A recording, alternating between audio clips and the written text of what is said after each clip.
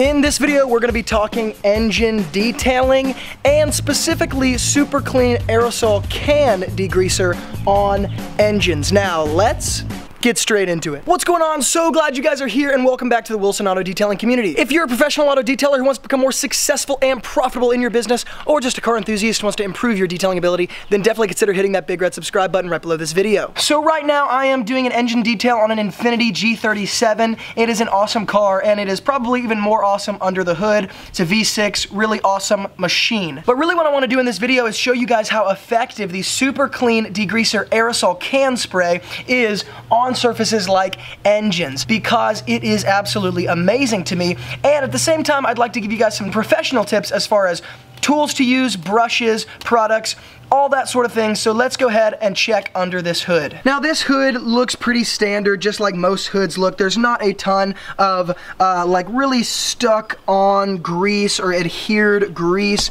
A lot of times under the hood you're dealing with a lot more of kind of loose dirt, dust, especially newer vehicles like these. They're really tight, really sealed, and so this isn't gonna be a super difficult job. But for those of you who have been detailing engines, there's a lot of debate in the detailing world about using water, not using water, using things like a steamer, all those sort of things. So let me go ahead and show you guys how I'm gonna address this, products I'm gonna use, and how I get what I consider amazing results. I am going to be holding the camera in one hand and dressing this with super clean on the other, so please forgive the shakiness if that does happen. But guys, super clean aerosol can degreaser is really an amazing product. What I'm going to do with this engine is literally dress every part of this engine, not even dress, but clean every part of this engine with the super clean degreaser. I'm going to spray it on every surface, but before I do that, I need to hit under the hood, very literally under the hood, like the underside of the hood, because if I dress all this, clean all of this, but forget this,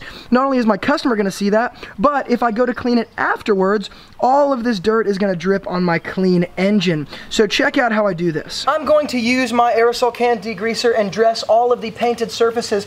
The only thing that some of you might need to worry about, and it's really not even a worry as much as it is just a cautionary thing and something to know, is that this hood blanket right here, a lot of times in older cars, it's more of a blanket, hence the word. It absorbs water, it kind of holds water almost like a sponge. These newer cars have more of a synthetic material, like a kind of like a cardboard-ish material. It's not gonna absorb a ton of water and it's very thin, and so I don't have to clean this as much as I need to address the paint, though I still will certainly scrub this down a little bit. What you have to be careful of this is that it's simply a fragile material, and hood blankets are fragile as well. It's just something that I kind of compare to like paper mache. It's just a very fragile material, so I kind of leave it alone. So what I'm gonna do is dress all these painted surfaces with my super clean.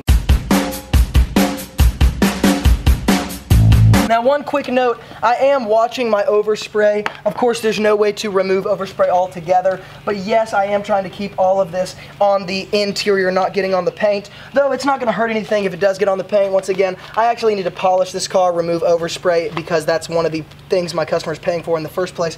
So then I'm going to take my soft wheel brush, and I'm gonna get it a little wet with the hose, because I wanna be able to move that degreaser around really well. And the reason I'm using a soft feathered wheel brush is because it's not going to scratch the paint. Now, as a rule, the paint on the underside of this engine hood is going to be a little bit more tough rather than what's clear coated on the outside. So I'm not super worried about anything underneath here, but I certainly still want to be careful and make sure I am treating my customer's car with the highest degree of caution as I can. So this is more of just a risk management thing. But it also works really well as a brush just because it covers a lot of surface area at one time rather than me having to get in like a toothbrush and makeup brushes. It really does work very well. I'm also going to use some liquid super clean right here because it's going to allow my degreaser to move around a little bit more than I was just then. And this is not something that should take a ton of time, just because it's not a super dirty area. Then I'm going to take my hose, as you would suspect, and I'm going to spray it down. Now after that, I am going to take a microfiber and wipe it down just because, number one, I want to remove that overspray water from the outside paint because I do want to make sure that I'm keeping my water spots under control because that is not distilled water. So I'm especially going to make sure I get it off of the windshield because the windshield tends to spot up more than other things. And then I'm going to wipe the under the hood down. Now I'm not being super detailed with this just because it is going to dry on its own and it's not going to like spot up because this is in the shade and it's not really the exact same thing as the exterior paint, though it is very close. So I'm just going to quickly wipe it down. Now, what am I going to do next? Next, I'm simply going to take my same aerosol degreaser and I'm going to dress the entire engine with it. I keep saying dress, but really what I mean is just apply and clean the whole engine with it. So I'll hold the camera like this so you guys can see what I'm doing. Once again, pardon the shakiness if it does come, but it is a little difficult because I'm holding the camera with one hand and the degreaser with the other. One thing I love about the aerosol can is that it's a constant flow. So you guys see how I'm getting in all these cracks and crevices? I'm not being unsafe, I'm just not being super conservative with it necessarily. And that is because I've done a lot of engines in the past 7 years, well really the past 5 years since I started doing engines. And engines are so watertight these days that it's not something you need to be overly concerned about. Yes, you need to have some common sense. Yes, you need to be cautious. Do you need to be overly concerned?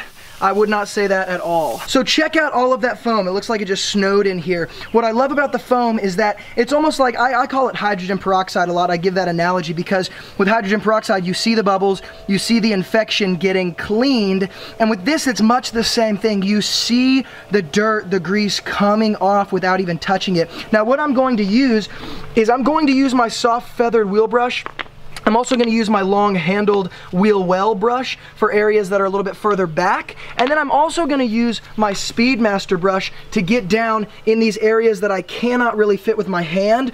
Now, when you're using the Speedmaster, it is important to be careful. You're not hitting plugs, you're not hitting cords, you're not hitting wires, because that obviously would not be a good thing. But that is basically how I'm going to treat this whole thing and how I'm going to brush it. So here we go. Now, as I'm doing this, I am being gentle, but at the same time, I'm not like fearful. So I think there's a good balance between, okay, I'm being aggressive enough to actually clean it, and then I'm not being aggressive enough to hurt anything. So there's certainly a balance, and you know, there's certainly areas that I'm more careful about. You know, I'm not gonna just jam my brush into every area.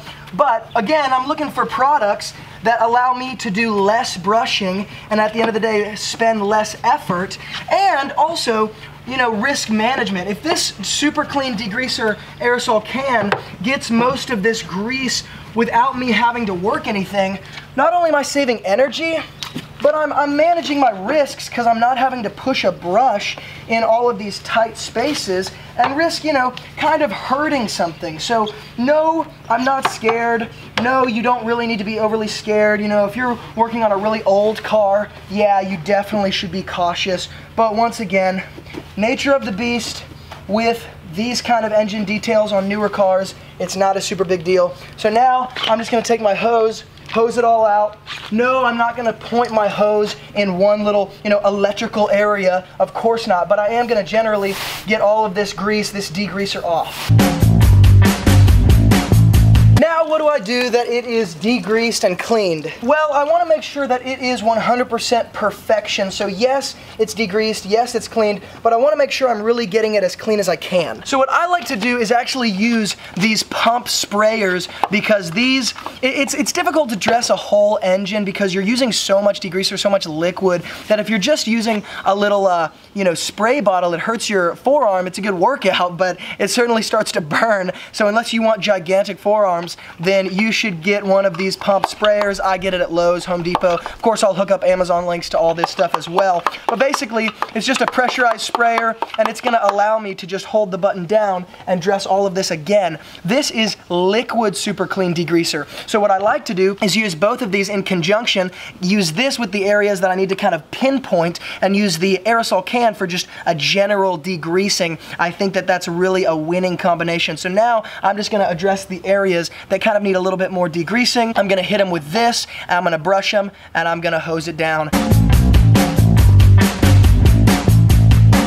And you guys can see I'm using my Speedmaster brush and I'm being a lot more detailed this time. Another thing you can do rather than the Speedmaster brush is if you have a steamer, you could certainly use your steamer, which I do sometimes, to get in these specific areas that you may not be able to get with a bigger, fatter brush, and your steamer is going to shoot that direct, you know, kind of streamed steam to those areas you can't reach as well with your hands, and it's going to allow you to kind of get those areas to perfection, which is what I'm just doing with this brush right now. So definitely more than one way to skin a cat. So now that I've hosed it down for the final time, what I'm going to do is I'm gonna wipe up the pools of water. I'm not gonna be super detailed. I'm just getting the majority of the water very quickly.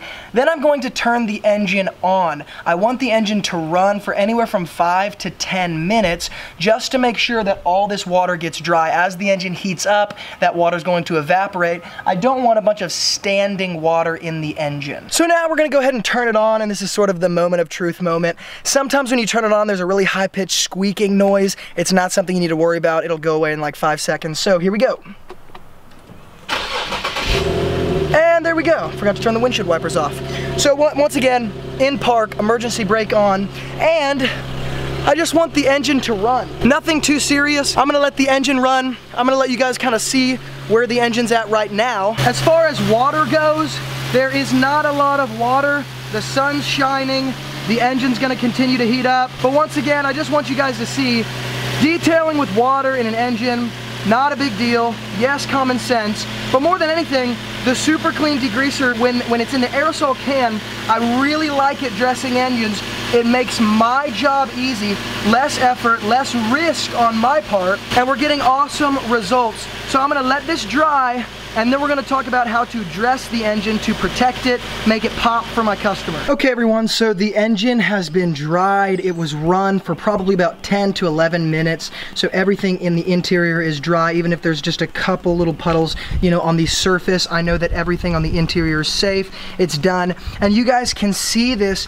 It looks really fantastic. Look at all the black trim. You can see these metal pieces on the engine bay. You know, you've got all these places that have been totally degreased, even in these creases. You know, there's nothing, there's not even really dust, which is actually very surprising. So the next step here is to dress the engine, to shine the black trim, to make it pop, but even more so, to protect it, so the next time I go to clean it, it's actually much easier. And there's basically 2 products that I use to dress engines. One is More Shine Tire Shine by Stoner, and the other is Chemical Guys VRP Diluted 5-to-1, which is actually what I'm going to be using in this video. So yes, it's a water-soluble, water-based tire dressing, interior dressing, all sorts of different kinds of dressing. I dilute it 5-to-1 for things like wheel wells and engine dressing, and really all it looks like is spraying it just like this all over the engine. I'm super liberal with it. I'm not trying to conserve any of it, and once again, pardon the shaking if you can with the camera because I'm doing this one-handed, but I'm just spraying it. I'm dressing all the black trim. I'm making sure that I dress the rubber gaskets. I'm making sure that I dress up here where even people, maybe not even, you know, the average person would look.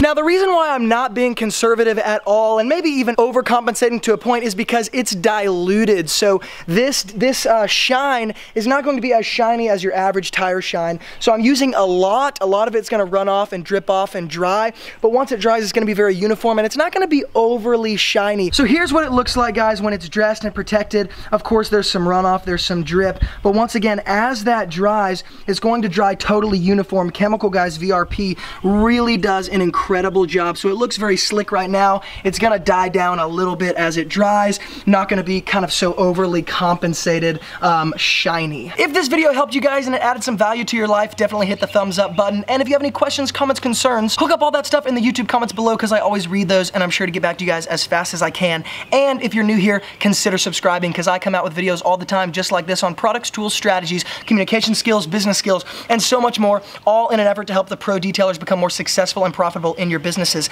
And on this channel, I share the same strategies that turned my auto detailing business into a full-time income with only part-time hours. So if that interests you, definitely subscribe. And again, for those of you who want to get your hands on any of these products, the brushes, the tools, the pump sprayer, anything I used in this video, I hook up Amazon links to all the products and tools I use in every video in the description box below. So if you use my links to purchase any of that, it gives this channel a very small commission, but it helps this channel stay alive so I can continue to give out awesome content just like this all the time. So if you'd like to get your hands on any of it, definitely use the links in the description box below. Thank you guys so much for watching and being so involved here. And as always, from Luke here at Wilson Auto Detailing, keep working hard, and I will see you guys in the next video.